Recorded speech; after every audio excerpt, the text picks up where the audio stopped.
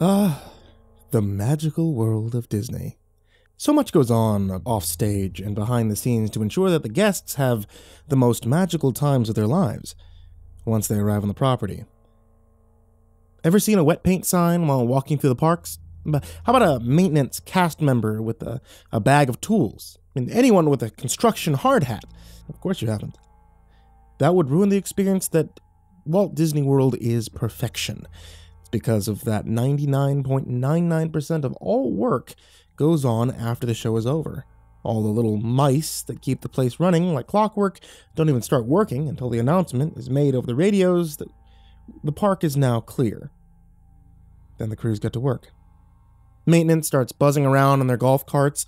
The custodial cast members bring out their large hoses to wash down every inch of the streets, the ones that we all walk on. And the construction crews are allowed past the security perimeter gates to come in and do whatever needs to be done. And that's where my story begins. See, I worked construction most of my life.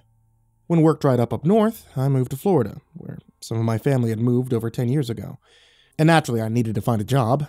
I wound up applying for and getting hired by a construction company that shall remain unnamed. One that literally did almost all the construction needs for the corporate mouse. I spent 5 or 6 overnights a week at various locations at Walt Disney World with coworkers. We weren't employed by Disney, hence we were not cast members, doing whatever our foreman told us needed to be done. Sweet gig, actually, even though it was very hard work at times. Just think, how many people can truly say they get to ride around the Magic Kingdom, Animal Kingdom, etc. in the dead of night in trucks, golf carts, what have you, while the park's just about empty, except for the skeleton crew.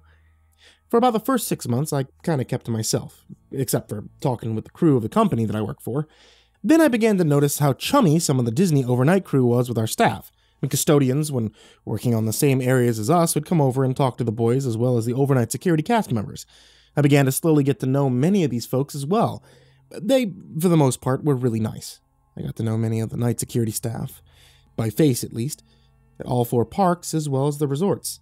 If you didn't know, Walt Disney World opened in 1971. It was actually not too uncommon to come across someone who had been a lifer with Disney, or knew someone who at least was. 40 plus years working for the mouse. God bless him. Even my foreman, who although did not work directly for WDW, was one of these. Boy, they have some stories to tell to pass the time. As I adjusted more to the job, I began to get more comfortable with surroundings, Cast members grew more social towards me, and I was able to make my way through the parks without getting lost. Let me tell you, that's not easy when you first start working there, especially at night. Although it's not pitch black, there's very minimal lighting except for where we put our floodlights up to be able to do work. Security's only using flashlights or headlamps or their carts to light the way, And store lights are only on if somebody's working in them. It's quite eerie, yet cool at the same time, Like a totally different place than during the operating hours. As a matter of fact, one time when I decided to visit the park as a guest, I couldn't find a ride that I wanted to go on because it just looked so different during the day with all the colors, people, sounds, music. One year working at the place full time, and I had swallowed my stupid pride and go get a map. It's pathetic, right? Anyway, as I started conversing more and more with the cast members, some of the security staff and I found out that we had a mutual interest in the paranormal. Of course, that would come up in conversation eventually when working graveyard shifts, Well, I would get to hear stories from them all the time. The famous ghost of the Pirates of the Caribbean ride, the murder or suicide in one of the rooms at the certain resorts, the jumping off of a terrace at another, ghosts of cast members who passed on, come back to say hi. The spooky occurrences at rides where some unfortunate guest was killed. Stories went on and on. Although fun to hear, I won't lie, it did give the whole property an ominous feel at times that a guest will never get to experience. Even coworkers of mine had stories to tell. Attractions turning on even though the lockout tagout system is in place to ensure that they don't. telling someone to break a room and walking in to find no one is there. And of course the noises and the voices when they were working alone. And Ghost Hunter's jackpot. So several months ago, when arriving at work, the foreman called our team over for a meeting. He announced that he'd be starting a new assignment in the Magic Kingdom shortly. We'd be working on the Seven Dwarves Mine Train ride. This attraction would be opening later on in the year. I mean, how exciting, right? Up until now, my crew, since I had started with them, had been doing mundane, yet necessary assignments. We had the pleasure of pouring concrete, digging ditches, fixing bathrooms, the good stuff. And now we're actually going to be working on an attraction. Imagine me getting to tell my future wife and children that I helped make this as we were writing it. They'd be in awe, and they'd be so proud. And the building was already up for the most part. We were going to be working on making it show ready. Making a building look like a mine inside and out. Fabricating rocks, fixating jewels, the works. When the time came to start this, he had us meet inside of the cast member break rooms inside the attraction. For those of you that don't know, most, if not all, attractions have break rooms inside of them that the public can't see. Cast member working the ride literally doesn't have to leave it, if he or she doesn't want to, even for a lunch break. He explained the job, who would be doing what each week, and all the normal details. Then he proceeded to tell us that as per Disney management, we were to take our lunch breaks at 3 o'clock a.m. and to only take it in this particular break room that we were in. I thought that was kind of weird. Since my employment with them began, we were never told when and where to take our lunch. We used to always stagger our breaks as well as so that most of the crew was always working. Whatever, I guess. The mouse paid our bills. Who the hell was I to question it? I was still the rookie, but I will say this. I saw what I was thinking in the eyes of my coworkers as well. We were only a group of 10 guys on this assignment. We were broken up into groups of 5. One group would work on the outside, one group on the inside of the attraction. I was in the inside group. It was a pain to work in the thing, due to the size of the spaces where we had to work. Maybe 1 or 2 floodlights would fit in the area where we were working. Gave an effect of staring into a fire in the woods. While working in a wall, it was bright as hell. When you came out of that space, you were blind as a bat.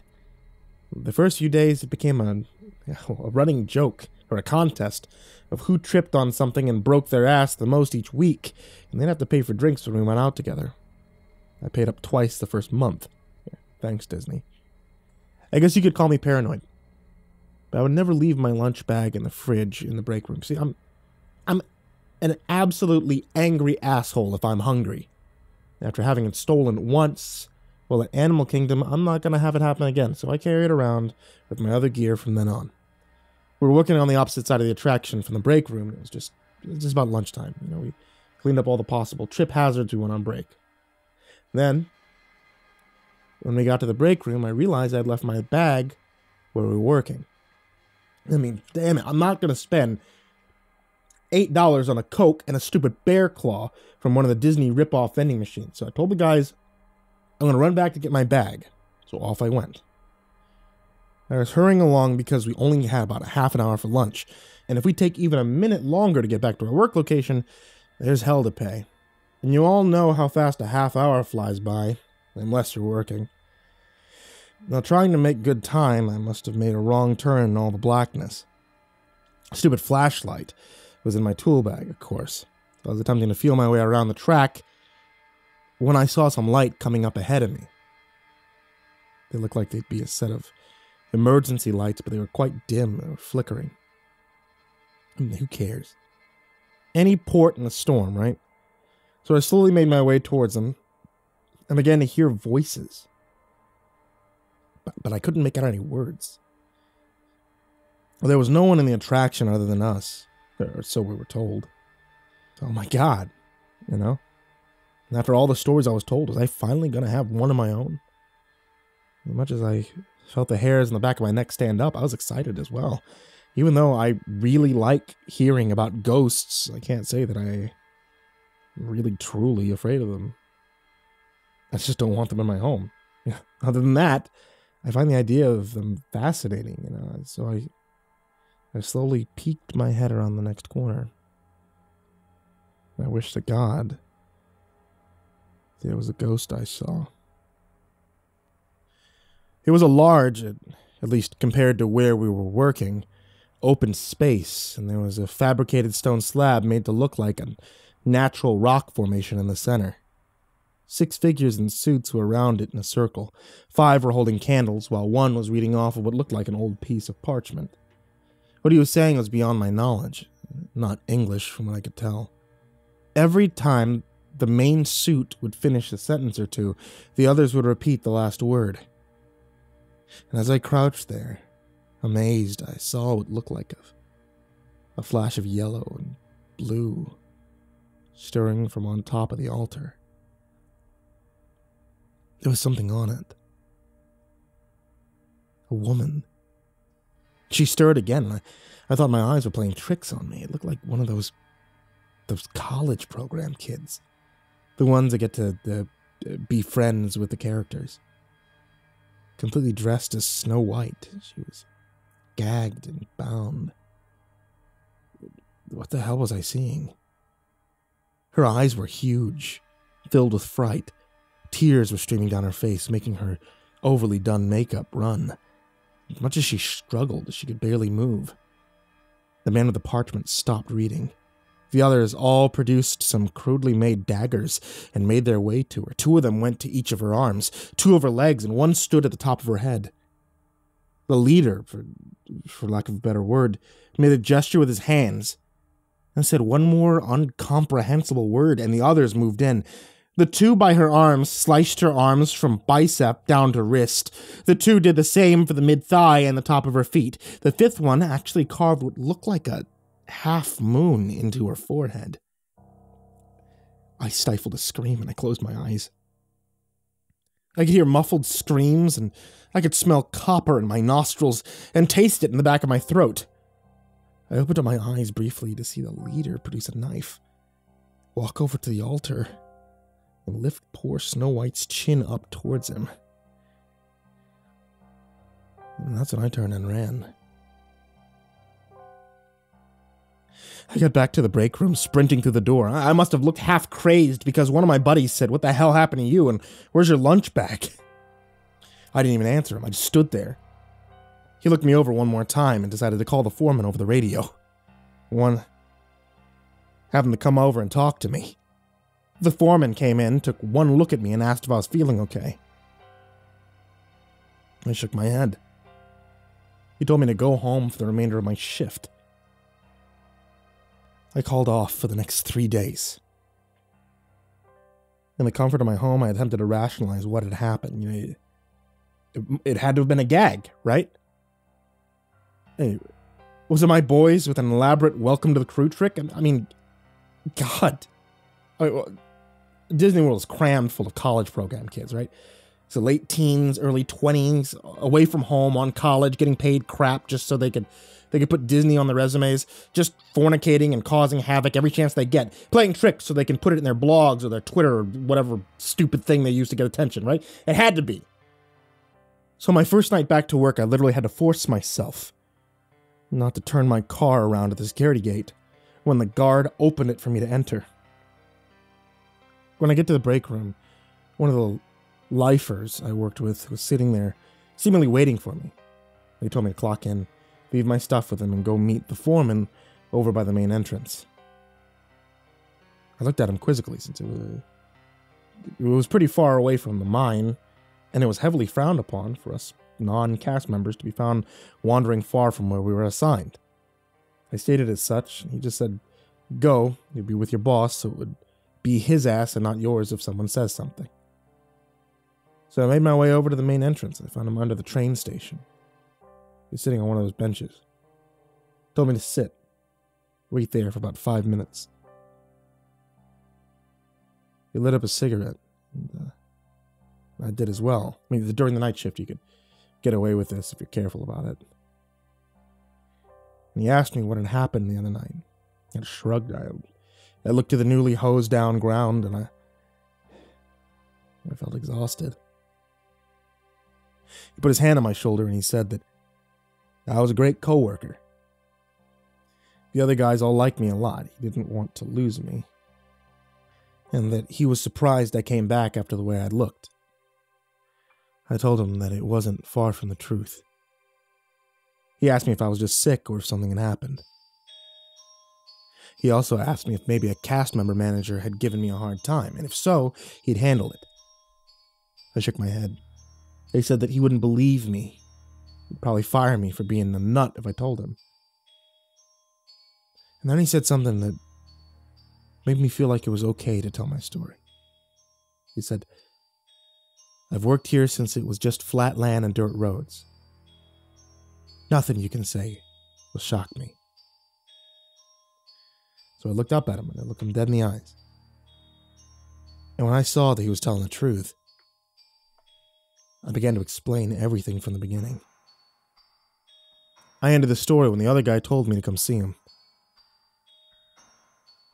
My foreman sat there, flicked his cigarette butt, ground it into the floor. It's a huge Disney no-no.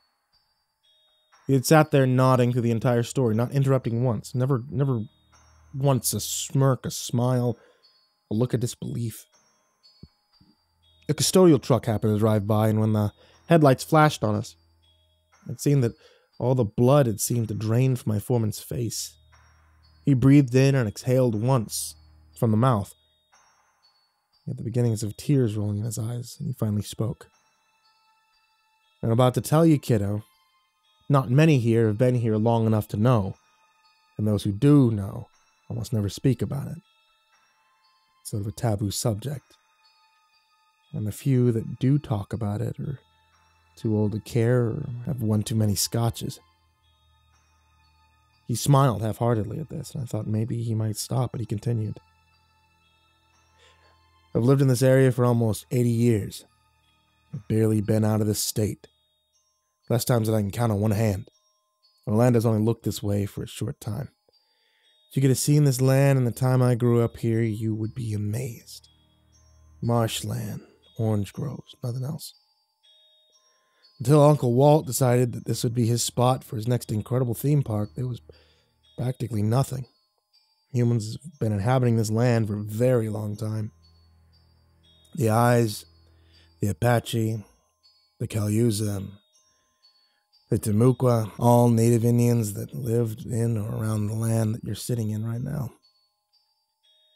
The Paleo Indians were here before them. Ancient land. I'm no historian, but I guess them Indians at some point figured out that this land was a little spoiled. Spoiled as in not just bad, but spoiled as in how a little child throws a tantrum if it doesn't get its way. At some point when these cultures were not having good weather or crops, what have you, they figured out that a blood sacrifice could do the trick. Every time they built a large structure in this area, they drew blood. But for whatever reason, sacrifice had to do with the structure being built. And for example, if the Indians were building a religious structure, the shaman had to be sacrificed. If a settler was building a barn or orange grove, a farmhand had to be the one. You get me? And it had to be done by the elders of the town. It couldn't be done by just anyone. But the elders are the most influential ones in the area. Have you seen that movie?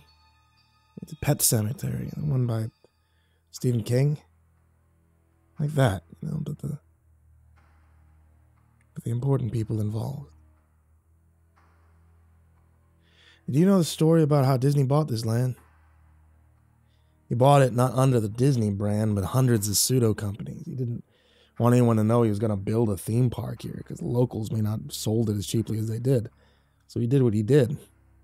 I wonder if through all this half-truth bargaining of him, his round table executives, have they ever wondered why so many were willing to sell at that price? Were they done having to do the despicable to make a profit here? Did so many of them want out? It could really make you wonder. And how come supposedly no one dies at Disney? How come all people are proclaimed dead off the property? Why do we hire so many college kids that are supposedly running rampant here? Think about it. I just gotta tell you, because I think you may deserve it after what you've seen. The powers that be here, they're powerful. More powerful than being Disney executives. They pretty much rule everything. You think Club 33 is exclusive? The club you stumbled upon rules more than just a theme park. If you think about what you've seen, your life may be in danger. And if you talk about what you've seen, your life may be in danger. I just sat there, trying to soak in what I just heard. This was insane. And then my foreman said one more thing before the last sentence I ever said to that nice man. If you think that was bad, just imagine what I heard as we were building the small world. I swear I still hear those screams of those kids when I close my eyes. Even 40 years after. My reply? I quit. The magical world of Disney. I still get the shakes when I think about it. I hate every fucking Disney commercial that comes on TV. And they come on a lot. I get goosebumps every time. I see Universal's hiring. And I do need work. Should I apply?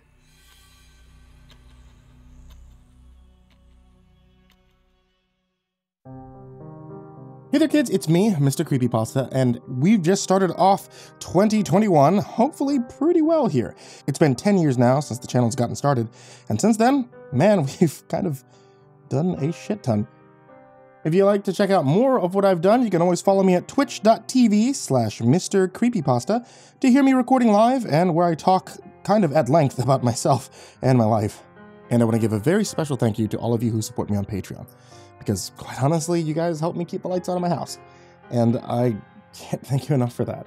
A very special thank you to Jordan Alexander Sanchez, Ken and Lando Higuchi, Chompski, Bobby Karman, Nico, Tristain, Pelton, Chase Burnett, Deanna Kraus, G Weevil 3, Chris Lovin, Freddie Krueger, Dr. Stein and Mr. Happy, Miranda Jeffries, Hugungchi, Justin Johnson, Raven Hart, Unknown Nobody, Michael Scharbrough, Kazan, ThisIsMyRealNameNoShit, Jason VB Wilson, InfernalOne, JimboTheHutt, Caspian, Jordan Nells, Hades' Nephew, Jordan Wayne Deckard, AcidSystem, Prozac and Pancake Appreciation Society, Cryptic Nightmares, Someone You Love, S-Man, Kiri the Sloth, Liam Newman, Sky Harbor, Caleb Dougal, Nina Smith, Raphael Rodriguez, The Ginger Bros, Aaron Stormcrow, Daniel Paulson, and Corey Kenshin. Thank you guys so much.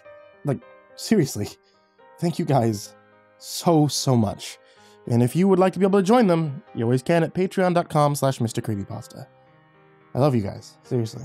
All of you who support on Patreon, who follow, who subscribe, those of you who listen, and those of you who lurk. Thank you for the amazing 10 years. And sweet dreams.